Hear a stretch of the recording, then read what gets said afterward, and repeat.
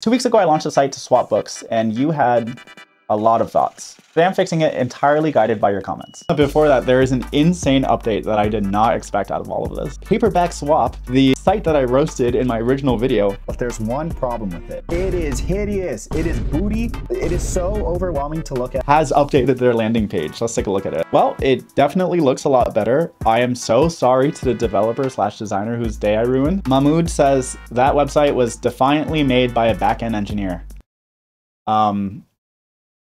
Yeah, I mean, I actually do work on front end a lot, but I'm certainly not a designer. I just get good designs and I implement them.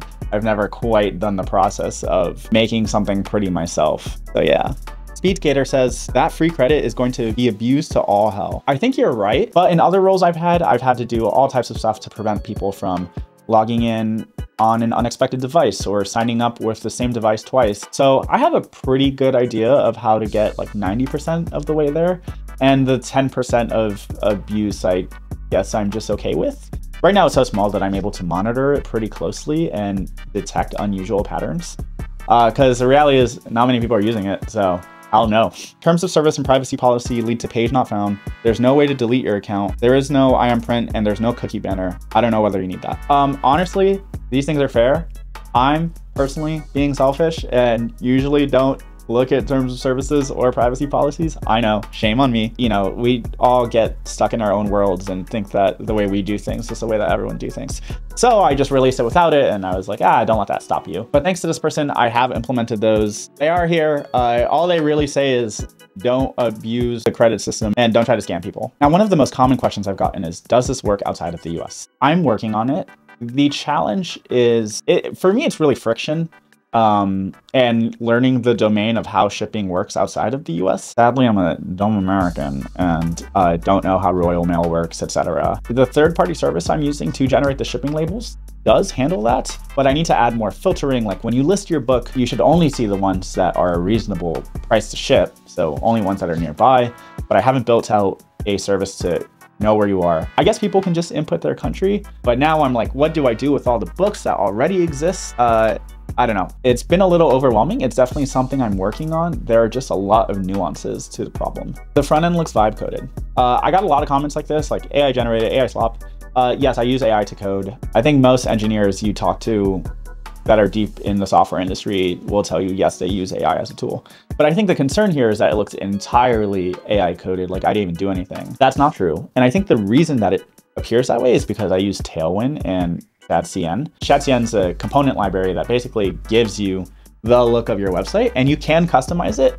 I just didn't. So that's probably why my site looks like every other site. I obviously would like to change that in the future. I guess I was just really more sucked into the logistics of how do I match people's requests and actually help them ship a book out in the best way possible. I've started a few startups in the past, and the one consistent piece of advice from every successful startup founder I've gotten, it doesn't matter how good it looks if you find people who really need what you're building and really want it, because they will use it anyway and work with you as you make it better. So I think that's the mentality I was going in with. And I think that still remains true. There's truly no point in me making the most beautiful possible website for people that actually don't want to use it at all. And so part of this was putting it out into the world and wondering, do people even want this? Would be a nice feature to include the book's blurb when you click on a book to request. Done, check it out. This was actually quite easy. I already had the data, I just had to display it. So that's on me for not having that at first. I wish there was a website for swapping anything.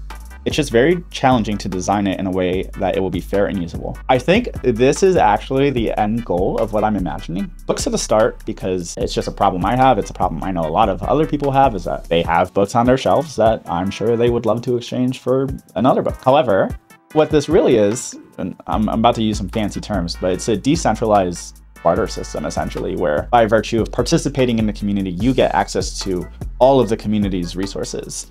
The problem with making it for everything, which I'm still trying to figure out the economics of, is, let's say for some reason we did books and then we also did furniture. Is a book worth a sofa? Is a sofa worth a chair? Or does it all work out because if somebody got it, it means someone got what they wanted?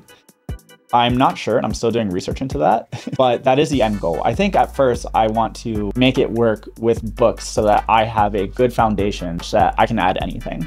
I've already built this out with that idea in mind. And so my entire backend is built such that the day I want to add video games or records or baby clothes, it's going to be very easy. I just got to figure one out and then I can start expanding.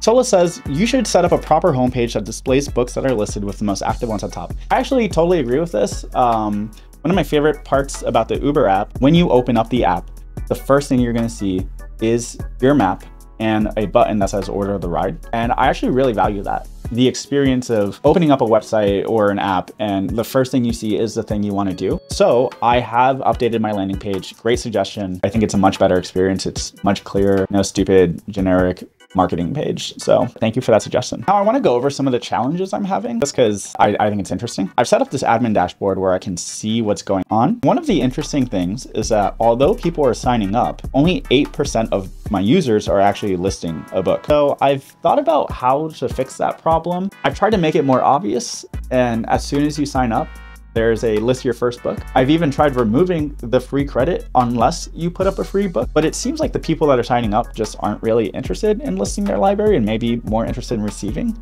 I think what's really happening is that the people that watch me on YouTube are more interested in technology and silly things and aren't necessarily the readers on Book Talk that have entire rooms full of books that they're not going to read again. So I think this is really just a product market fit problem. If you don't know what that is, that just means like you haven't found the people that are perfect for what you're making. I think another issue is that there are 11 people that have requested a swap and they're just not being answered. I think the only way this works is if people who request a book get to have their book fulfilled as quickly as possible. But I don't really know how to make that happen, how to enforce that. I suspect what's happening is that people are signing up and then just never using it again. I do have automated emails that remind people like, hey, this person asked you for a swap. You can at least decline them so that they can get back to what they were doing or be communicative. And then I've implemented after 7 days, the swap is considered declined. And I guess I should be removing the book too. I think what I have to do is maybe at some point just make it invite only and reset, but have a more tight-knit community of people that are really willing to be active and have me pester them and be like, hey, can you please ship this book to this person? That's about it. Right now, my main goal is to get one person that's not me to complete a swap successfully. So we're still on that grind. We'll see if it happens. Thanks for watching. I hope this was fun.